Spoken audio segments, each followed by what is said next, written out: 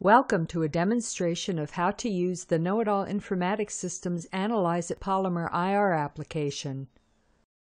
IR spectroscopy is widely used to identify, classify, and interpret polymers. However, because commercial polymers are often blends of materials, they are often challenging materials to identify. Spectral searching against databases has traditionally been used to identify and classify polymer compounds.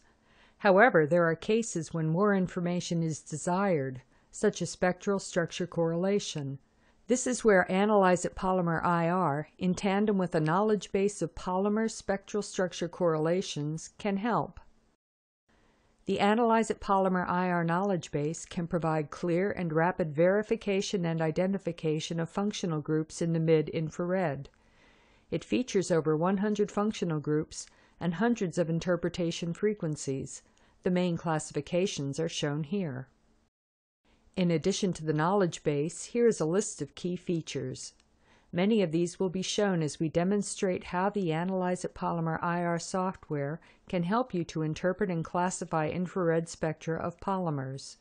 We will examine two spectra, one mixture and one pure compound.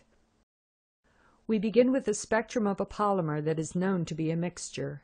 Use the Preferences dialog box to check that the appropriate knowledge base is selected.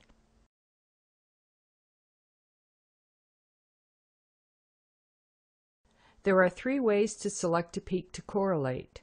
You can allow the application to suggest a peak, select a peak by clicking on the spectrum, or manually type in a peak position. In general, it is best to begin a correlation with a peak above 1500 wave numbers that is unique and strong. The AnalyzeIt Polymer IR application uses a set of rules to select a good starting point. Choose Suggest a Peak to Correlate on the Analyze menu, or click the Suggest a Peak toolbar button. Continue clicking to see other suggestions. Once a peak has been selected, click the Correlate toolbar button.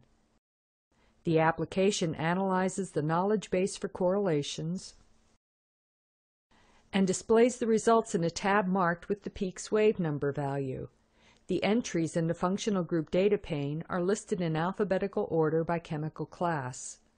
As each entry is selected, the corresponding fragment structure and predicted peaks are displayed. This entry appears to be a good match. Right-click to add it to the Summary Plus tab. The next two entries are also good matches. We can view the contents of the Summary Plus tab.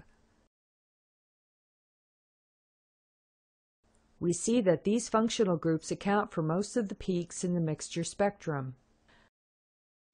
Next, we will examine the spectrum from a single polymer compound. Click the Suggest a Peak toolbar button for possible starting points.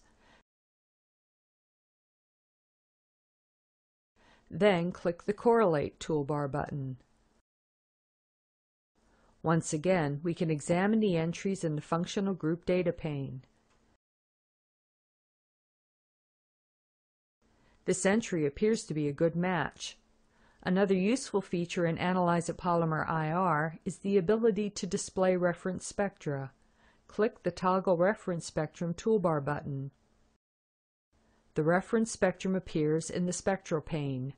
Next, we will expand the selected entry in the functional group data pane to view more detailed information.